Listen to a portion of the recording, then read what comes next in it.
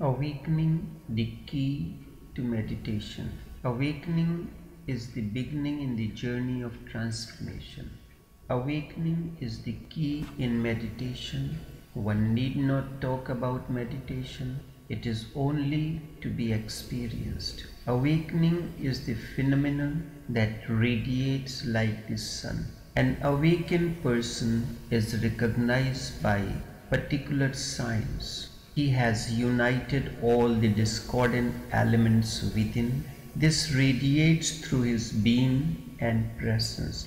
This is what is meant by a saint or a master, one who unites. The first characteristic of such a person is liberty. He does not allow himself to be tossed about by the vicissitudes of life, fear, joy, anxiety, success, and failure. Also, he revels in the spiritual force of consciousness. These are revealed through his calmness and affable smile and deep serenity. The smile, the look, the gestures, the words, and the actions of an awakened person constitute the language of awakening. Indeed, his gestures are his language. This is the language that is used by the masters to guide the aspirants.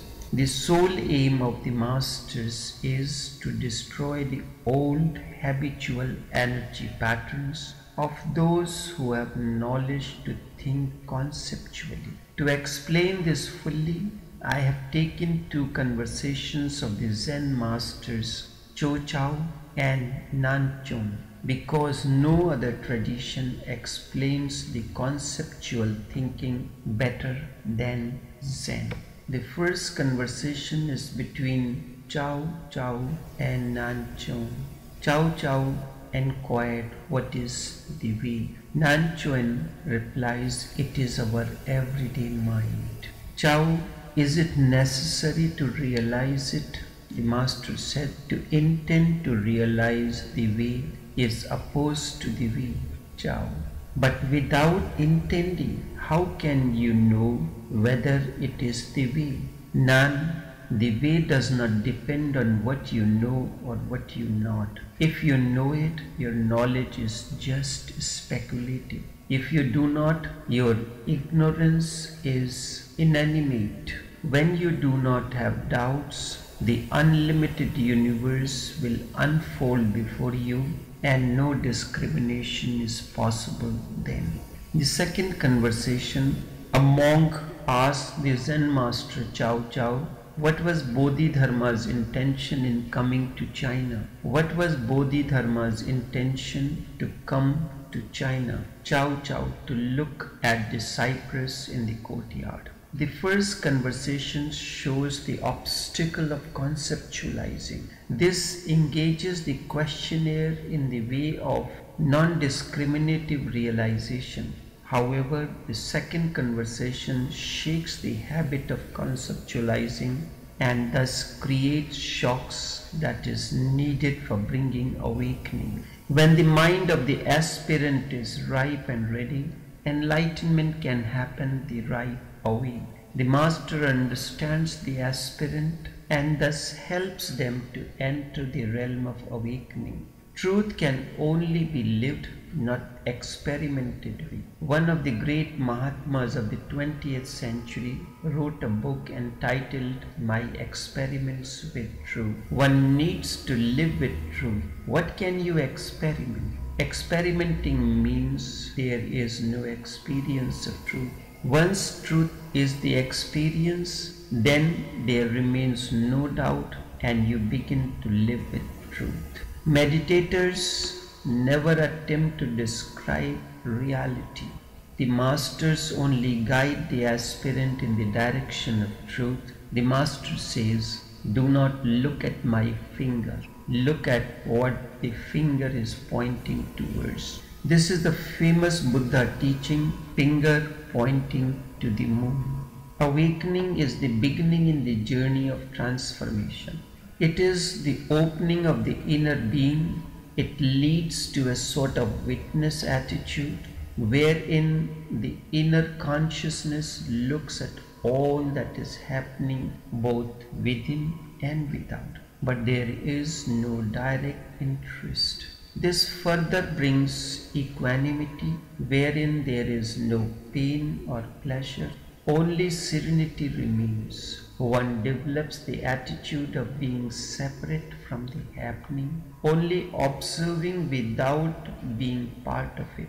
Also, it brings non-attachment to things, beings, and events. Consciousness is the faculty that brings awareness of anything through identification. There is divine consciousness that is not only aware but knows the effects. To be aware of something does not mean that you know everything about it. Consciousness is the force of awareness of self and things. It consists of dynamic and creative energy within. It is capable of determining its own reactions and also abstains from such reactions. It can not only answer to forces but create or separate itself from the force too. Usually consciousness is identified with the mind. In this form, it is only the human range. There are levels of consciousness both above and below this level. With these we do not have any contact, at least in the beginning. By consciousness is meant something that remains the same throughout.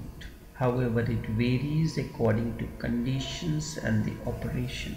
In such a case, we say the consciousness is either suppressed or disorganized or in a differently organized state. This does not mean that consciousness is opposed to any specific part of the being. It is fundamental to the being, and it formulates any part it chooses to manifest.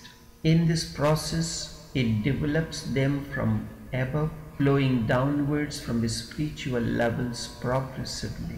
In this process, it helps the process of involution in matter or formulating them in an upward process of evolution. Consciousness is composed of two elements: awareness of self, things, forces, and conscious power. To be aware is the first thing. You have to be aware of things and being in the right consciousness and seeing their true nature. However, awareness by itself is not enough. Awareness needs a will and the energy field make the consciousness effective. You may have the full consciousness of what has to be done, but you may be helpless to effect the change. Someone else may have the willpower, but not the right awareness to bring about the necessary change. When you are in true consciousness, the will and awareness both are in harmony with the cosmic one. This harmony will bring about necessary changes. The two things that are important are will and awareness. Consciousness by its nature is not detached from the mental and other activities. However, it can detach itself and at the same time remain involved. As human consciousness, it is always involved. As one grows and develops, consciousness leads to detachment. Consciousness is that which brings awareness of things, and energy is the force put in the action to do these things. Consciousness is that which brings awareness of things, and energy is the force put in action to do things. Consciousness may have energy, it can keep it or put it out. But it does not mean when the energy is put out, but it does not mean that when the energy is put out, the consciousness is also put out. Consciousness is always there to observe this energy in action. Consciousness and mind. Human beings have not delved deeper into themselves. find both mind and consciousness as synonymous. Only when one becomes more aware of oneself, then one can see different degrees, types, powers of consciousness at the mental, physical, psychic, and spiritual levels. Mind is modified consciousness that brings forward mental energy. Man can stand back in his mental consciousness and also watches mental energy performing acts like thinking, planning, etc. With the process of introspection, one can find that consciousness observes and energy acts. With a little practice, anyone can do that. And when he begins to observe his own thoughts, feelings, and actions, it means the process has begun.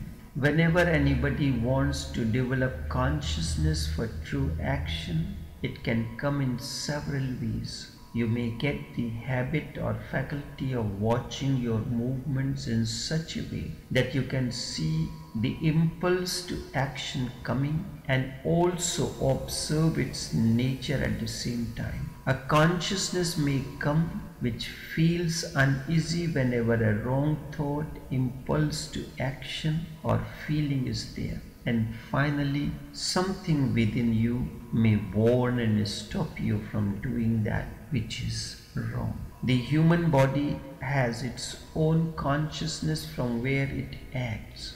Our surface mind knows very little about this body consciousness. The mind feels it only in an imperfect manner, and it only sees the results, not the cause. When one continues the journey, one can become aware of this body consciousness, its movements, and also the force that acts upon it, both internally and externally.